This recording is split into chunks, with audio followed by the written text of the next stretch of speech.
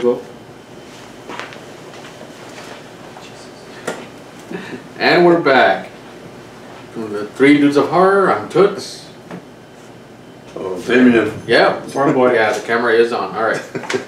And of course, today is Friday the 13th, so we are gonna review. Yeah, exactly. We are gonna review, as you can guess. Friday the 18th. Yeah, Saturday the 14th. Yeah. You can guess from our decor and the date.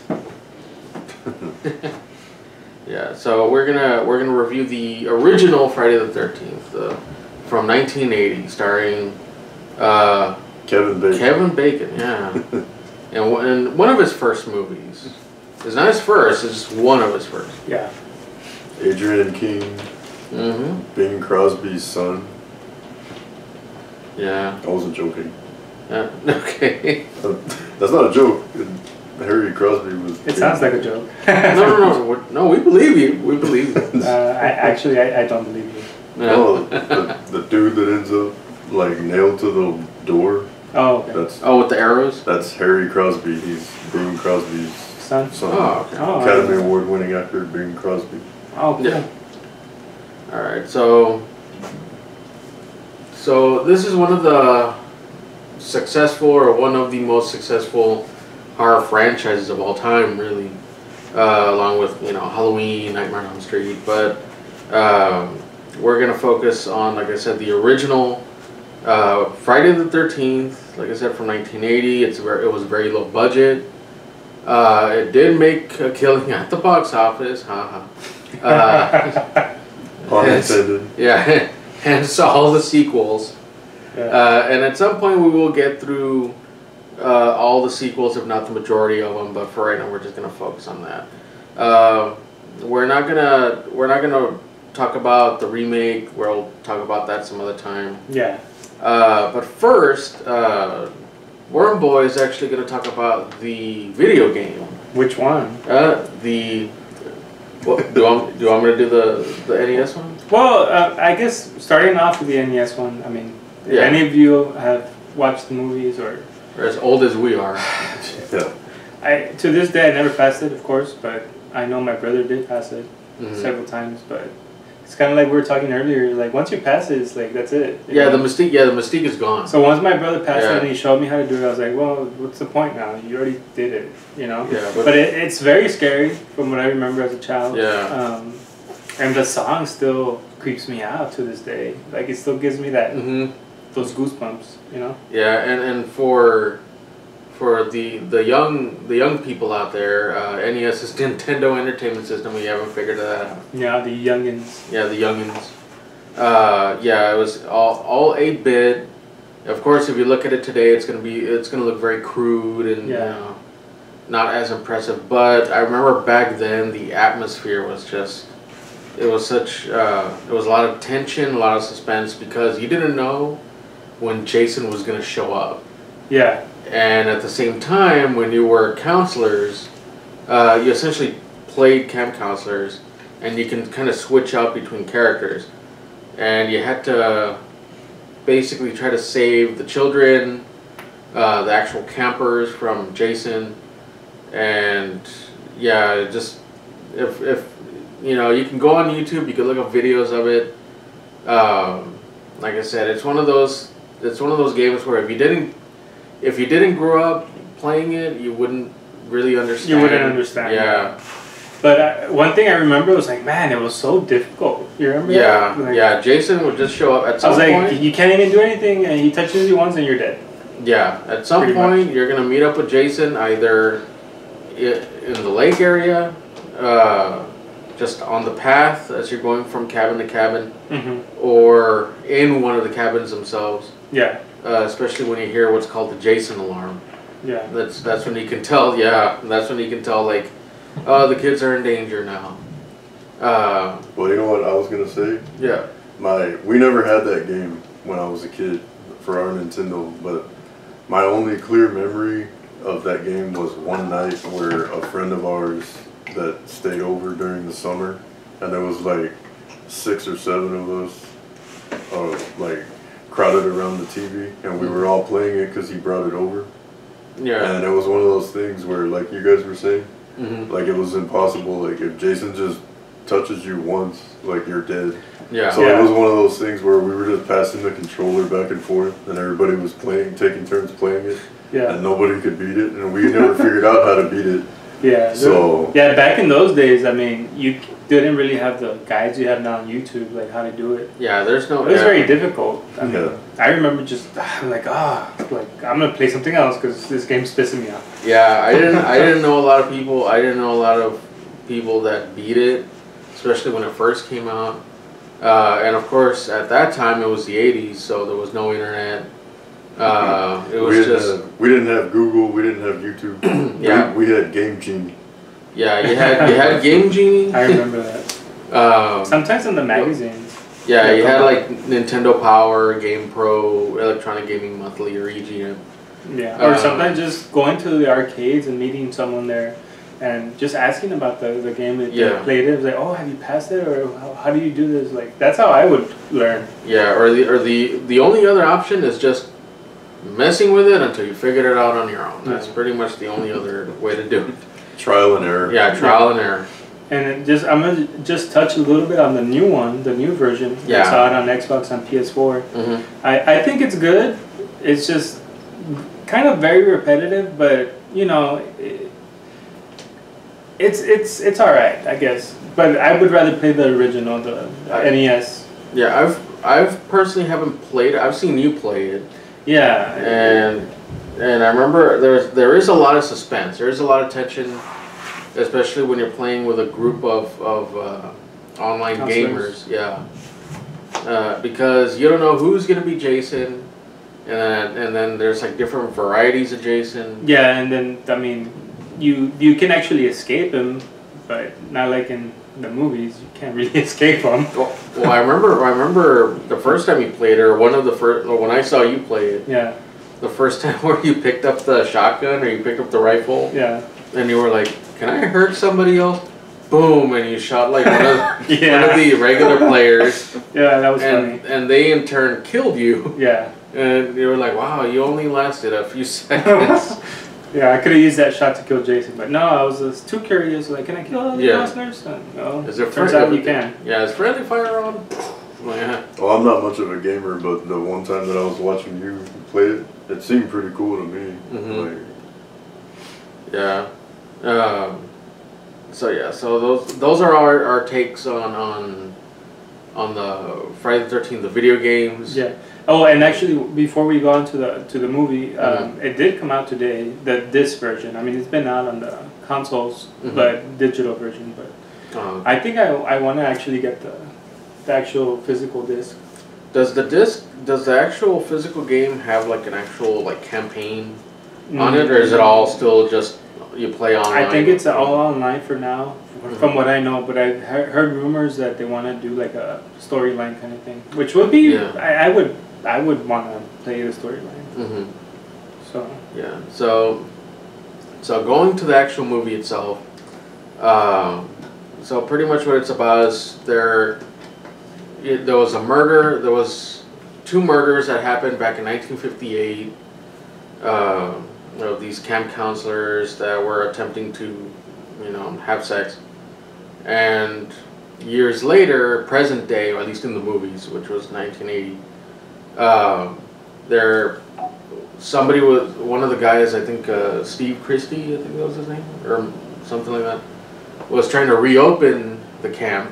Trying to reopen Camp Crystal Lake, and then everybody, the townsfolk, thinks that it's cursed, and then there's Ralph, the loony guy that is kind of a soothsayer, which is kind of where he's talking about everybody's doomed, you need to leave.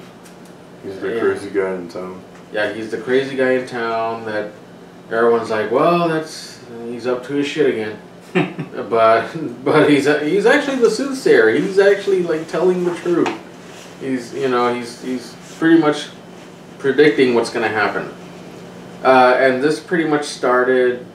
To clarify, this didn't start the slasher genre. That was actually Halloween. But this one actually kind of kickstarted it. Yeah, like put it on the map. Yeah. Well, I was gonna say the writer of the original Friday the 13th, Victor Miller, and the director Sean S. Cunningham.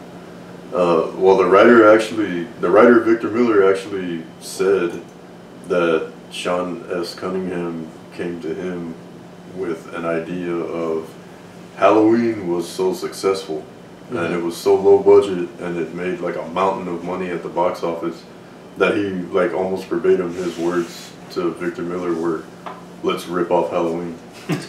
Like honestly, that's how this movie came, because they were gonna follow the same equation, the same formula. Like we're gonna write a situation where there's a group of horny teenagers. Yeah. And we're gonna put them in a situation where they are out of the reach of authority figures or parents or grown-ups to help them, and there's a killer on the loose that takes them out one by one, and there's a prior evil in the area, like there's a backstory to some evil that happened prior to the events in the movie, and it turned out to be another huge success. And Sean S. Cunningham said that when they made the movie, they never intended it to become the huge franchise and the label that it's become nowadays. Yeah. They never intended it to be a sequel. They just wanted to make money. Well, after it made like a boatload of money at the box office, Paramount said to them like, "You should do another one." Like, and that's basically how. And that's where it started crumbling little by That's little. how it snowballed. Yeah. Yeah, because I think at that point they just started. Focus on where else can we take it? Because he was a little kid, and then I was like, let's just make him into an adult. And, okay, But in the movie, they don't really explain though that like in between the first two movies. Well, but they actually didn't want to bring Jason back. That wasn't even the intention when they made the sequel. And I forgot if it was. I don't know if it was. I think it was Sean S. Cunningham's idea, and Victor Miller, the writer, was the one that was kind of against it. And he said, like, "Wow, I'm so happy that I was completely wrong." Or it might be the other way around. I'm not sure, but. And then it ended up, once Jason got his hockey mask and his machete or his axe or his signature weapon, and he took off and became an icon. It was just like, it just went from there.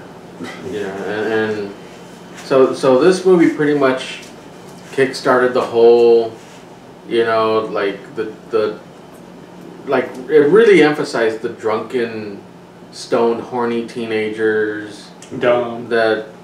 Teenagers, yet they're like in their 30s, 20s or 30s. I know.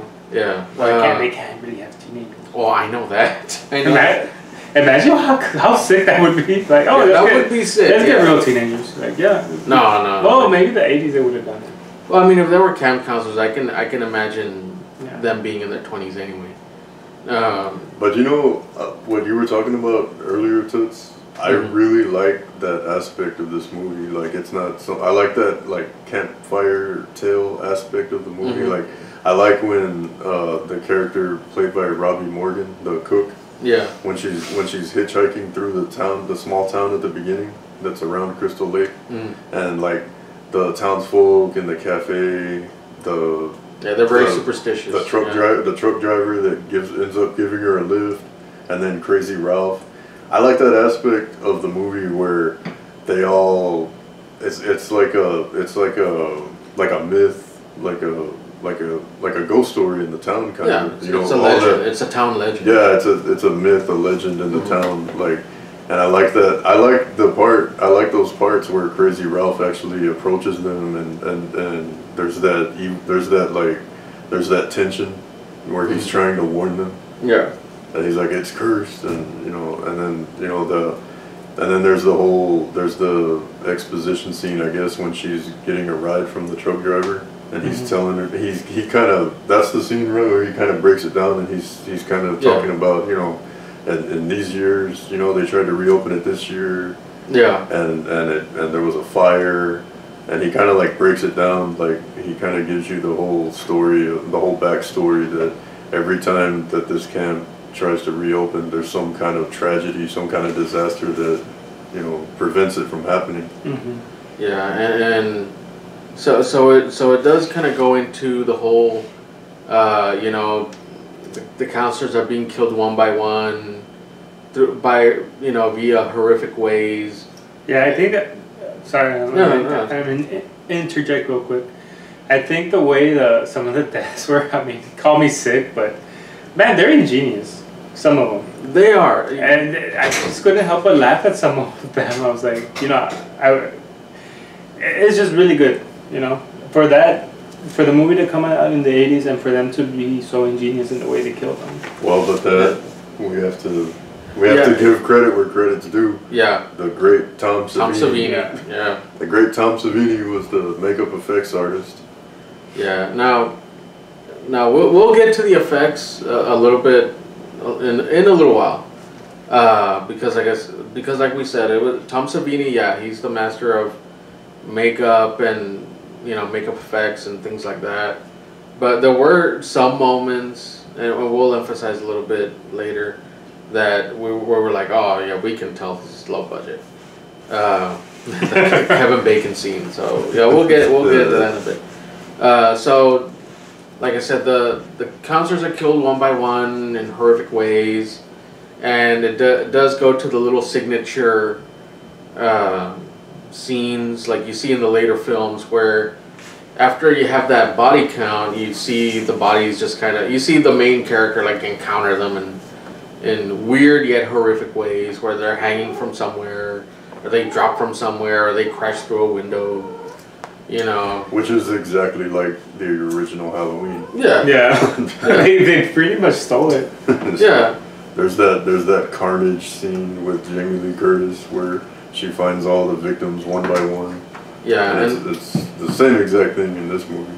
Yeah, but that's why I said that Halloween started it, but it was Friday the 13th that actually, you know, that kind of ran with the ball. You know, ran with it. Yeah. And it turns out that the real killer in part one, spoiler alert, was Mrs. Voorhees. Yeah. Who went a little crazy because her son died years ago. Yeah, well, I mean, no, it's understandable. A little. Okay. Well, I mean, for anyone that actually, you know, there might be some young people that actually haven't seen the movie. Yeah. The reason the whole curse started at Camp Crystal Lake was because Jason was actually a kid at the camp back in the 50s, and his mom like worked as the cook, or yeah, she worked. I think she worked in some capacity. Well, anyway, I mean, the whole thing is, you know, Jason, you know, looked kind of funny. He was kind of like a 10-year-old elephant man. He was deformed. Yeah. He was deformed. So naturally, kids are evil.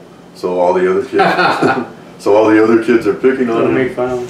All the other kids are picking on him, and they drowned him in the lake. Well, they didn't drown him; they just didn't help him.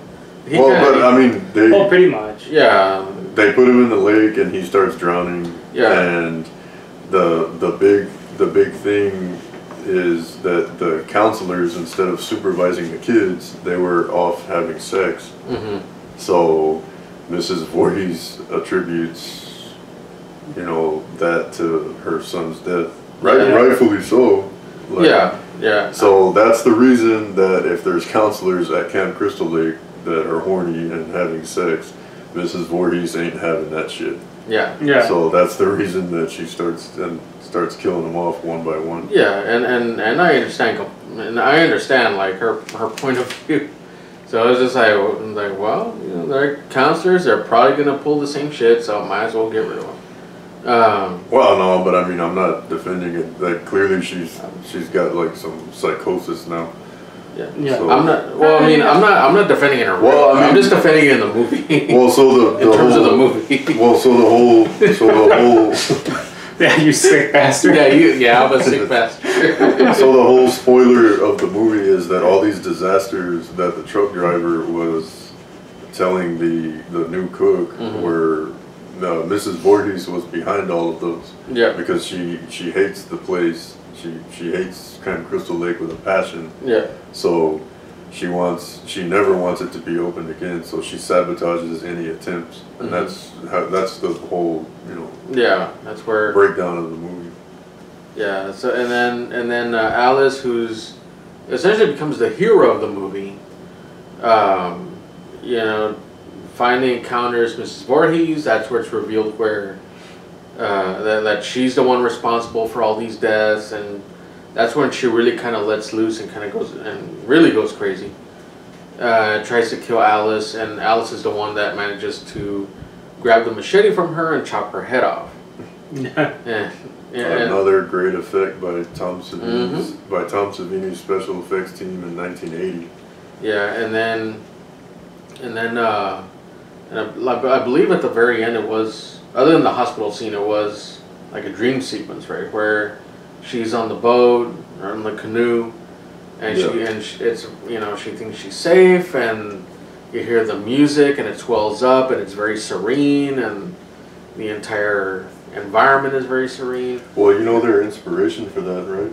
What was it? Their inspiration, everybody that was involved, Tom Savini, who was the special effects, Victor Miller, the writer, Sean S. Cunningham, the director. Their inspiration for that lake scene was the ending scene in Carrie, where the hand comes out of the grave. Yeah. Really? Yeah, they were like, let's duplicate that, but let's take it even further in our movie. Like, we'll show her with, like how you said, like with the very serene music in the background. Let's show her, with her hand gliding in the water, and then the audience might be thinking, okay, something's gonna happen, and then it doesn't happen. Then you see the police show up in the distance. Yeah. So now she's safe, and just keep making the audience get more and more and more relaxed, and then boom, and then Jason just pops out of the water, and scary there, Danny. well, that's the point. Yeah. And Ari Rehman, who played Jason, am I saying his name right? Ari Rehman. Rehman. Yeah. I think that makeup that they did on Jason, like the boy that jumps out of the water, like that looks scary. Yeah. Like that actually looks scary. Like that still looks scary. Savini did a great job with that makeup. He's one of the best in the biz. Yeah. So the infamous scene at the end of Carrie, where the hand comes out from the ground by the gravestone, like that was their inspiration for that scene. They stole a lot of stuff. Well, but the thing is, you can't really just say that it was just outright plagiarism, because no, it's not. They were inspired by that. They were just inspired by true events. They were inspired by. They were true. I know, I'm joking. No, like they were inspired by that particular scene from Carrie to do the lake scene, but they took it to the next level.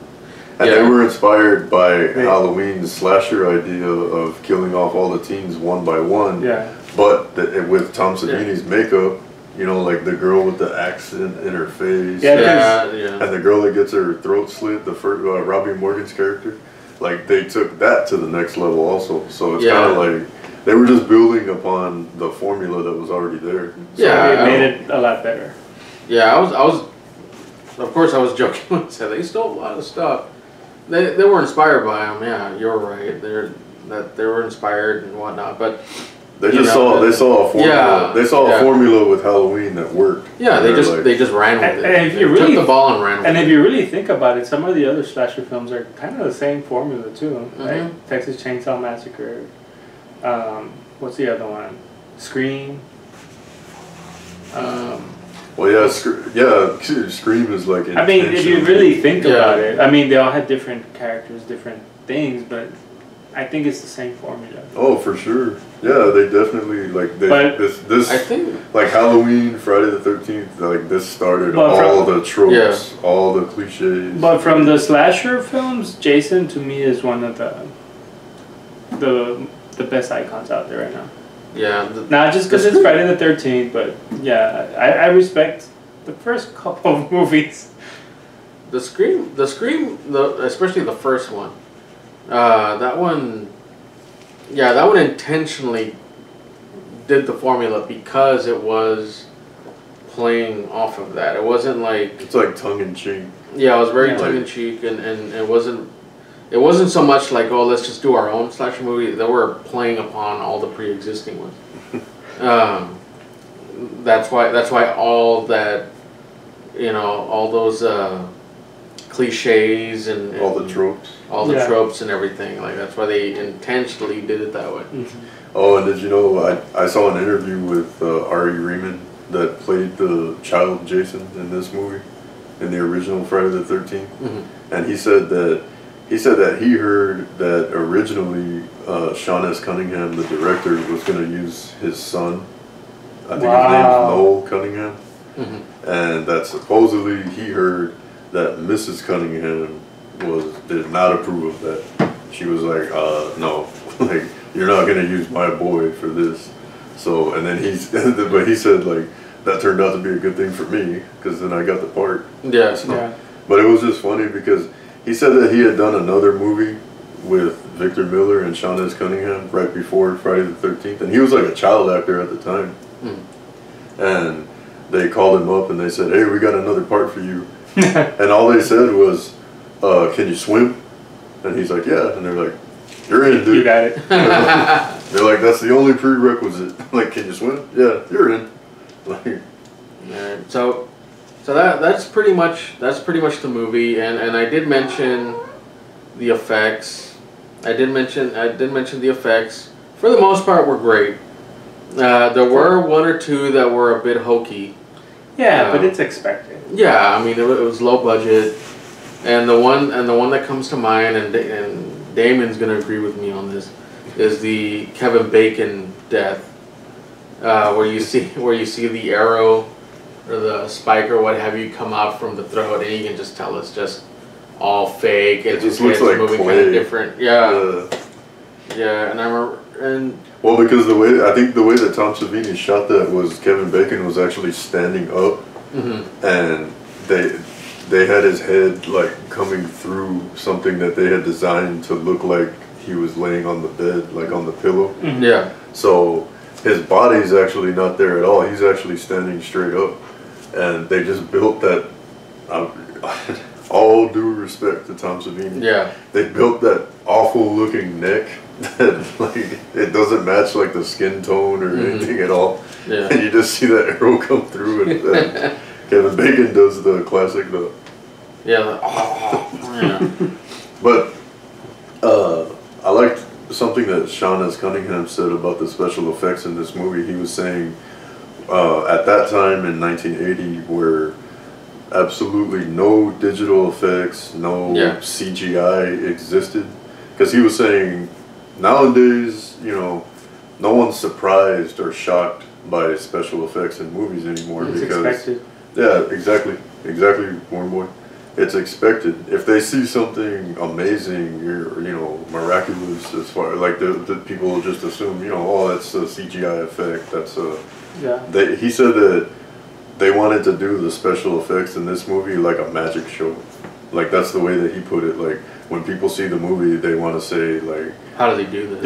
yeah. He wanted the audience to be like, wow, how did you do that? You know, because you know clearly they're not really killing Kevin Bacon to But it make looks a like movie. they are. Yeah, Yeah, they're not really killing anybody. So, Yeah. and they had to rely solely on the special effects genius of Tom Savini and his team. So. Yeah. But yeah, I agree. Like the by far the worst one is the. But I mean, you know, it's you know you can cut him some slack. Yeah, yeah. Like this was an extremely low budget movie way back in 1980. So yeah. I'm not gonna be like that's bullshit. Like I'm not gonna do that. You fucked up. Well, But how? like Yeah. but like we were saying, the girl that's with Kevin Bacon earlier in the movie. Yeah. Her death scene, like with the axe to her face. That looked awesome. Like for 1980. That looked awesome. Yeah. For 1980 and like for nothing but practical effects at their disposal, that was pretty fucking good. Yeah. Like that looked good. Like I don't even know how they did it. Like Yeah. And the funny thing is that nowadays, if you were to see an awesome special effect and the director actually says, well, you know, no, that actually was practical, like you're amazed. Yeah. Right. You know, because because nowadays, CG is relied on too heavily. In most circumstances nowadays, I can understand why, because some of it is a bit impossible to do without CG. But still, use some creativeness, you know? Yeah, but if it's something where bugs are going to be crawling all over the actor or whatnot, back in those days, it was all, I mean, they used real bugs, or they used at least something practical that it made it look real. And I think that's what they did in this movie, because it was so practical, but it looked so real. Yeah, for the most part. And I think that mixed up with everything else, like the acting and the storyline, I think it mended pretty well. Yeah, and one thing I did notice, this time that we saw the movie, because we saw it right before we started recording this. And the last time I saw this movie, I think VHS was still in style.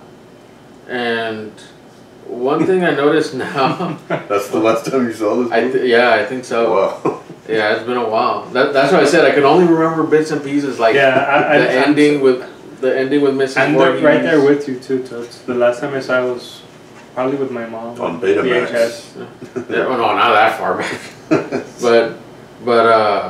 But I remember like the scenes with Mrs. Voorhees. I remember the Kevin Bacon death. You know, the Ned, like the guy that goes into the cabin and like just disappears. You know, but in this case, I almost lost my train of thought. But in this case, once I saw it again, one thing that I appreciated was the camaraderie of the characters themselves. You have the prankster, and you have they're a bit horny and whatnot, and they smoke weed and whatnot. But I think they did have pretty good chemistry for a low budget movie, and it was an ensemble cast. I thought they did a pretty good job in terms of. I think they did a great job. Yeah, in terms of cast. In terms of the casting of the movie. Yeah. Well, one thing I need to mention is I don't know the name of the music supervisor. The composer. You said it earlier. It was Harry or Henry. Actually, we could just look it on this thing. Let's see. 1 second. Yeah, Harry Manfredini. Harry Manfredini. Yeah. Yeah, they made an interesting choice with the music in this movie that I wanted to touch on. There is no music in this movie other than when the killer is around, and I thought that was really interesting. And the composer was actually talking about different certain spots in the movie where it's like that's a great moment for some kind of jolting music, or I think a good example that he was using was at the beginning where the guy in charge, the one that's trying to reopen Camp Crystal Lake, where he's like fixing the gutter.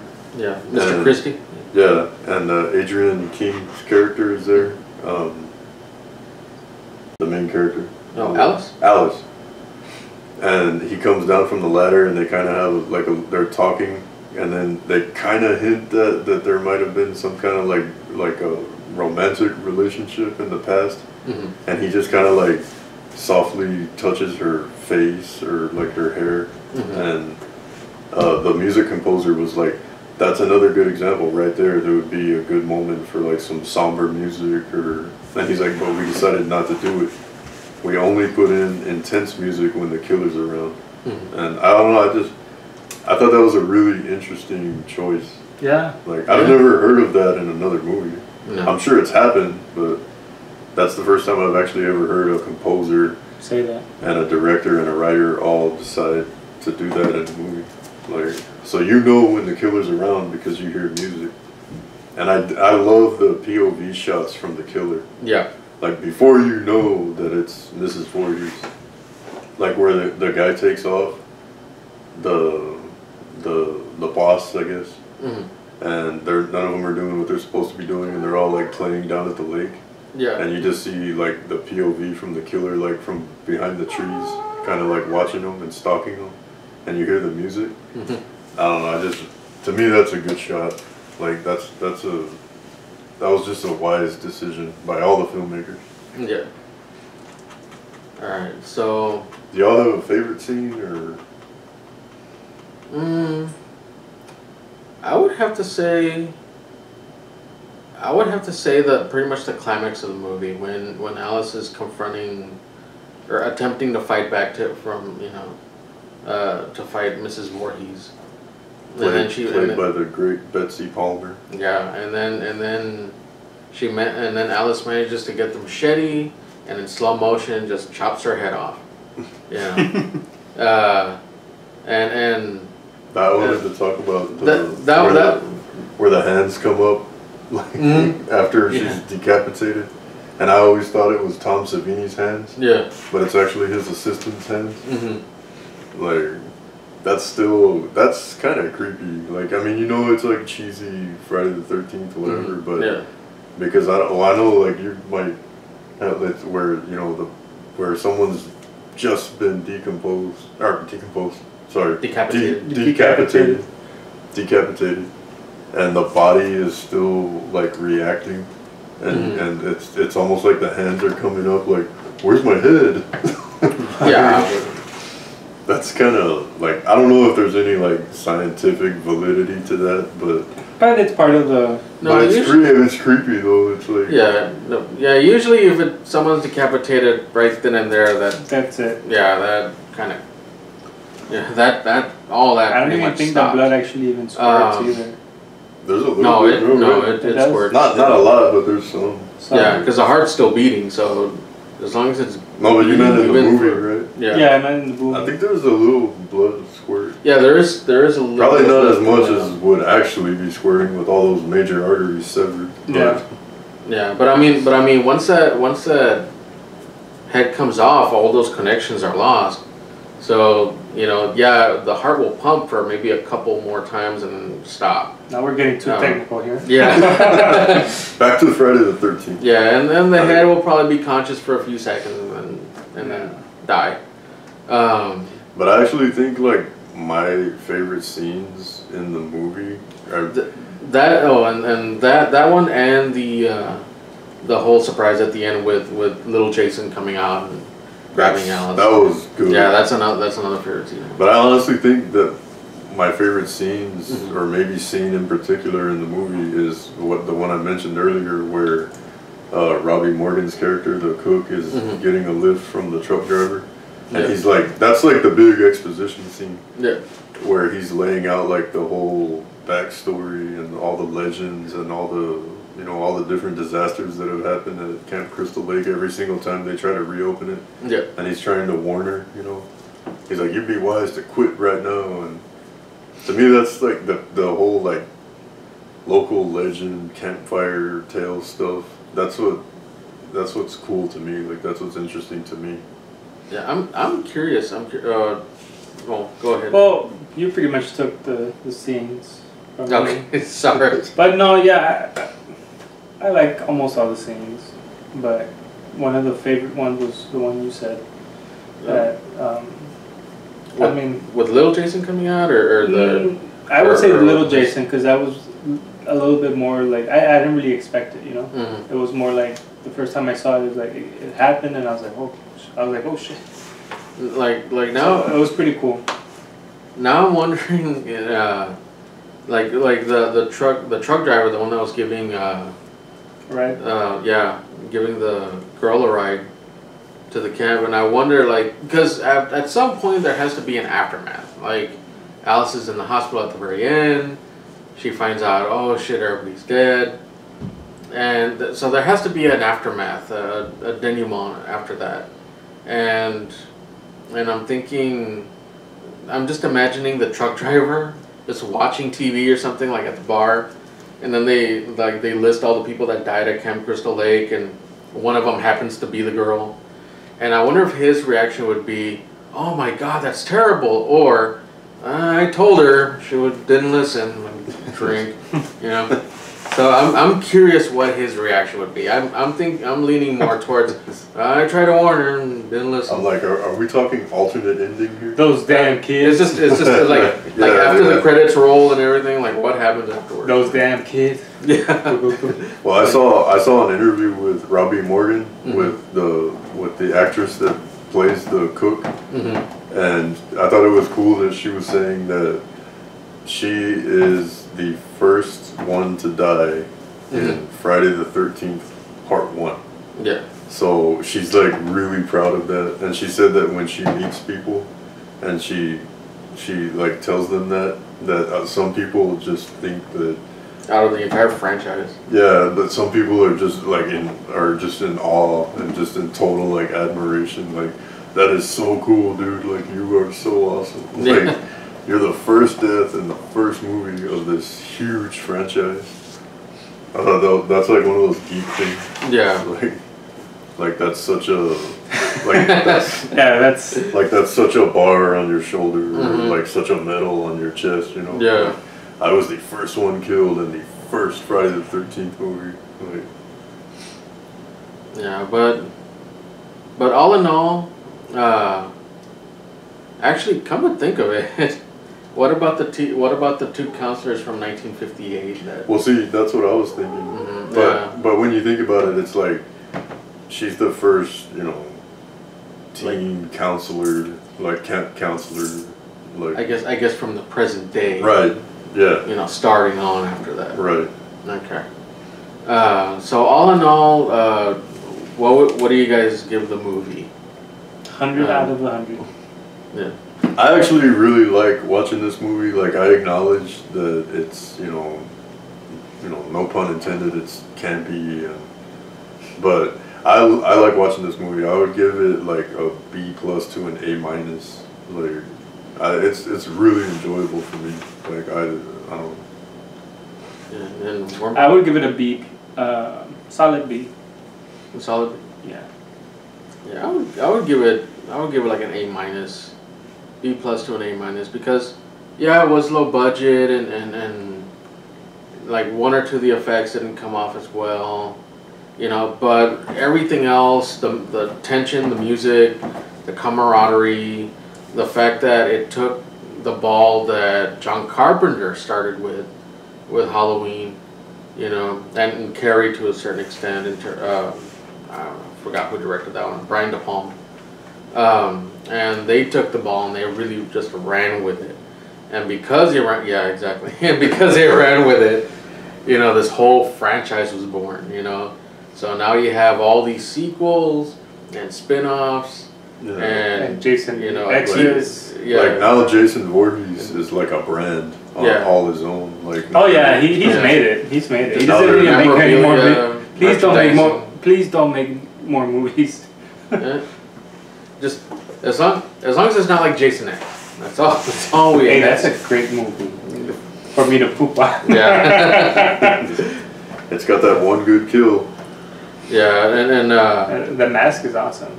yeah, and it has the, you know, and you have these video games now and back then, and TV series and all this. So it really just started this entire big snowball. It's a label, like It's- yeah. Friday the 13th. it's label. It's a label. And it's like part of the American like idiom, the American Culture? like pop culture now. Like, Yeah. everybody knows Jason. Everybody knows Friday the 13th. Like, Yeah, because before the movie, I'm sure whenever it was Friday the 13th, Nobody It was was like, just- oh, whatever. yeah, it was just like, oh, bad luck, or you know, what do you call it, triskaidekaphobia, you know, that, no, for real, that's what it is. Triskaidekaphobia, yeah. I just learned that word right now. I don't even know what that is, but I'll look it up right now. Well, we'll go with. I may be mispronouncing it. Our next I'll take your word for it. Our next podcast, he's gonna tell us exactly what that is. So it was just all superstition. It's the fear of the number 13. And it was just superstition. But once Friday the 13th, the movie came out, then it was all just every time Friday the 13th occurs, just like today, Like, fuck. it's just Jason. It's just like, oh, let's air a bunch of movies of Jason. Let's watch Jason movies, you know. Oh, and for the record, if anybody asks, like this is like horror movie geekness to its maximum. But if anybody asks why these movies are called Friday the 13th, it's because the 13th of whatever month it is during this movie that this movie takes place in. I don't know if they ever say. It was June, I think. June. Okay, June. Usually during 13th. the summer. Yeah. That's Jason Voorhees' birthday. Yep. Mrs. Voorhees says it like Mrs. Voorhees' baby son. she says it towards the end of the movie. Today is his birthday. So if anybody asks, that's the reason why.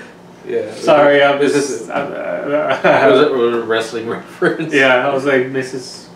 Foley's baby boy. Mrs. Voorhees. Mrs. Voorhees' baby boy. Yeah. Sorry. So, Off topic. so if Yeah. anybody out there wants to know, that's why.